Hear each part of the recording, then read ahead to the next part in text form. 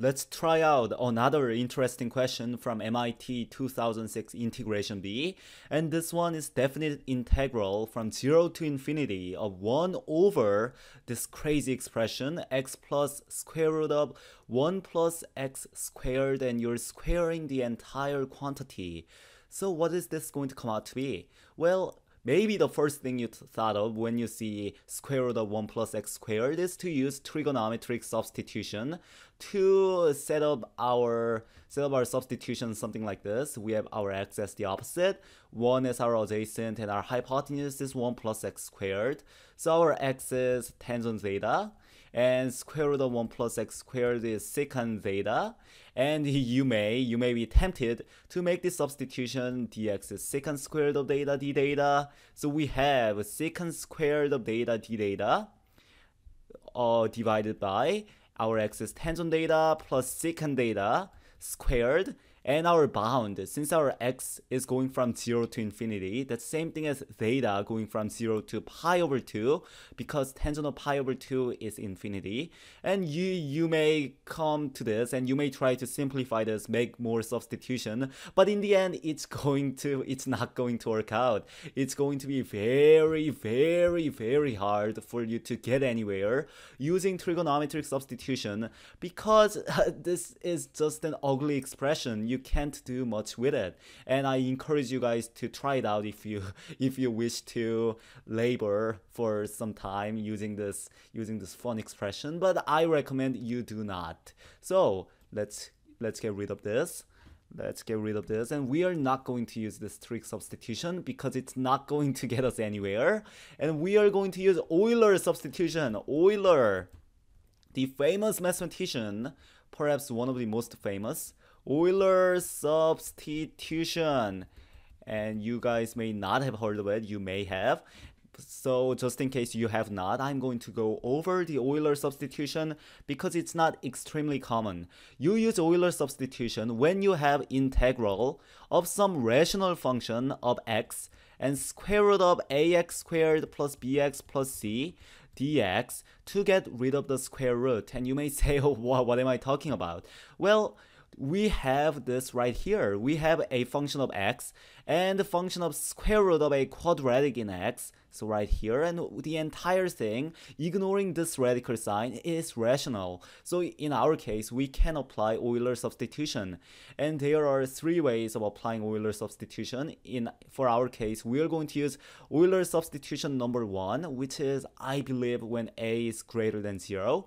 And what we are going to do, we are going to let our expression square root of 1 plus x squared, because that's the radical part, that's the problem part. We are going to let this equal to x plus t. And you may say, how is this helping us? Well, if you look at this, when you square both sides of this, you're going to get 1 plus x squared plus x squared plus 2t plus t squared, and x squareds cancel out. 2xt, I apologize, you have 2 times x times t, and x squareds cancel out. So by making this Euler substitution, 1, x squareds are going to cancel out,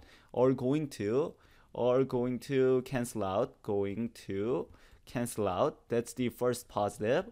And the second thing, you are not going to have any radical. The radicals are going to go away, at least of our x's or t's. And you may say, how is it going away? Let me show you. We have, let's go down. We have integral, what was it? 1 over x plus square root of 1 plus x squared dx, and by making the substitution, our 1 plus x squared is going to become x plus t.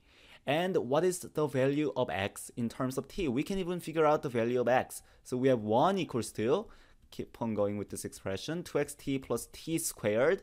So we get 1 minus t squared is 2xt, also known as our x. Our x is equal to 1 minus t squared over 2t. So we can plug in our x into this expression. Let me just show you. So we have 1 minus t squared over 2t because x is the same thing as 1 minus t squared over 2t, plus square root of 1 plus x squared from the beginning is x plus t. So x plus t, and our x is simply 1 minus t squared over 2t plus t squared. And what's our dx? Let's find our dx. So that's our x. So our dx is going to be, let me simplify this expression as 1 over 2t minus t over 2. So when you differentiate this, you should get negative 1 over t squared minus 1/2, also known as negative of 2t squared 1 plus t squared. So our dx, I gotta put dt, is equal to negative of 1 plus t squared over 2t squared dt. And you may say, what have we done? Well, first of all, we have our new expression in new function in terms of t, and we don't have any radical function. We used to have this crazy square root of 1 plus x squared that was stopping us from doing anything to this integral. We no longer have square root of x or square root of t. So this may be the way to go, and that's what Euler substitution is about. You have a rational function of square root of some quadratic of x, and Euler substitution helps you get rid of it and replace it with a function of t. And what are we going to do with this? Well, before we do anything, let's think about the bounds. We're going from 0 to infinity in terms of x. So what's the corresponding t? Well, our x, we can see from right here. Let me rewrite that. Square root of 1 plus x squared was x plus t from the beginning as we defined it using Euler substitution. So we have, when x is 0, so we're going from x equals to 0 to infinity. When x is 0, you have square root of 1 plus 0 is t, or t is 1. So our corresponding t is 1. X approaching infinity, well, let me rearrange this equation and write it as t is equal to square root of 1 plus x squared minus x. As x gets really large, this expression is going to be about square root of x squared. Adding 1 to it isn't going to matter as much. And you have minus x, which is simply x minus x, or 0. So our t is going from 1 to 0. So let's make sure we know that. And let's try to evaluate this crazy thing. So we have integral from 1 to 0 of, well, let's start by simplifying what's inside. This part is going to get us, well, we have 2 of that, so you have 1 minus t squared over t. You're just multiplying 2, getting rid of the 2, and you have t, you're adding t to it, and t is same thing as t squared over t, and t squareds cancel out, yielding 1 over t. So you have negative 1 plus t squared over 2t squared dt over 1 over t squared, and this is simplifying nicely. Let's keep on going. So you have 1 to 0, and this thing is same thing as, let's get negative out of the way, 1 plus t squared over 2t squared, and dividing by 1 over t squared is same thing as multiplying by t squared.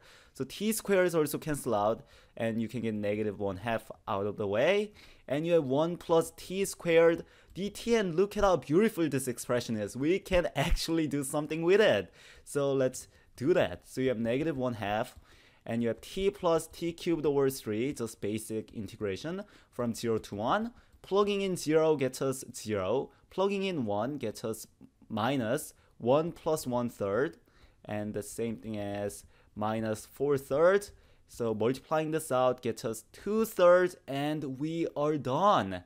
So let's recap really fast. You had this crazy expression. We used Euler substitution to get rid of the radical function.